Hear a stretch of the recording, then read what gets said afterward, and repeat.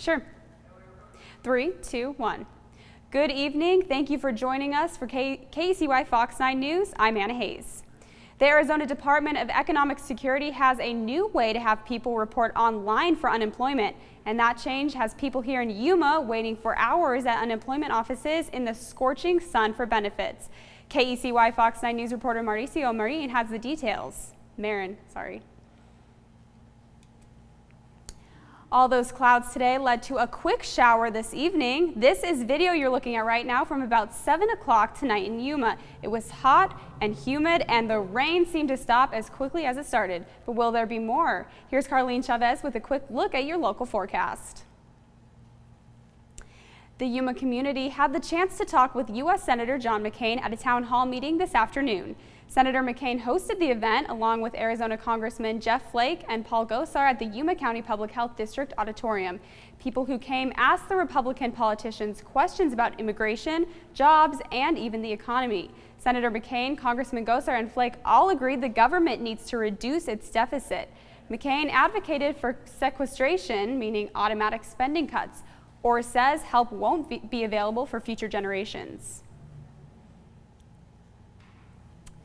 The government wants you to get out and vote, and that's why Yuma County Recorder's Office is extending its hours. It will be open this Saturday and Sunday from 8 to 5. This is a great opportunity for registered voters who can't make it out next week to be heard. Jewelry and firearms are among some of the items stolen in a ring of burglaries in the foothills of Yuma. Reporter Vanessa Herrera joins us now with more on the targeted area and why. Vanessa?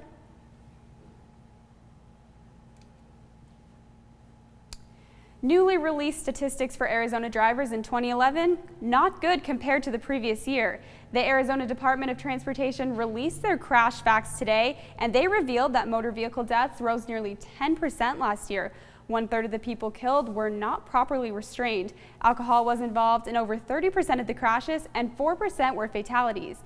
ADOT says the speeding is the most common cause of crashes. ADOT Director John Halikowski said that drivers need to buckle up, drive at a safe speed, and never drive while impaired.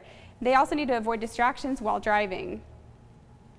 The man who barricaded himself inside his home for several hours after allegedly shooting at the mother of his child was seen in court today. Guajardo is facing 1 felony count for aggravated assault. His bond was originally set at $500,000 and was asked to be lowered to $100,000 by prosecutors. His bond was reduced to $200,000, and he remains in jail tonight and is scheduled for his arraignment next week. Here's a look at what's straight ahead on KECY Fox 9 News. Traveling to and from Mexico may be a bit easier thanks to a new radio station.